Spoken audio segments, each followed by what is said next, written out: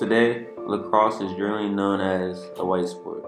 Even though it was started by indigenous people, part of the story that isn't told is that black people have also been playing for much longer than previously believed, because many escaped and free enslaved people married into native tribes. Stickball, which was the original name for the game, was invented centuries ago by Native American Indian Algonquin tribe. The original plot of the game was for tribal warriors for training, recreation, and religious reasons, which indefinitely progressed into a great sport today, lacrosse.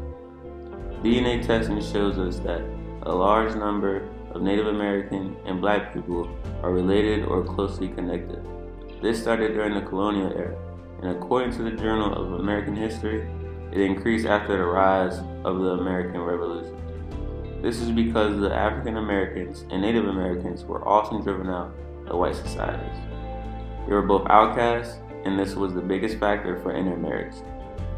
Even though lacrosse today is 83% white athletes at the collegiate level, we believe that African Americans were playing lacrosse before white people. We asked Trey Deer, who is a Native American Salisbury student and lacrosse player, what he thinks the future of lacrosse will look like for black people and Native people.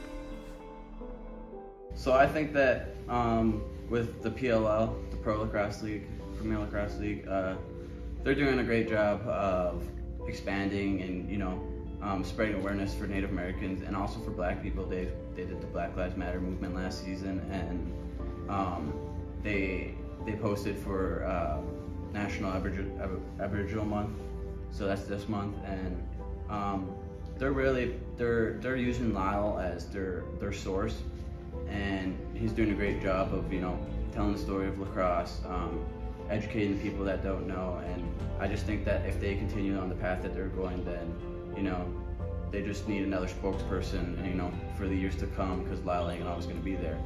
And I really think that lacrosse is expanding.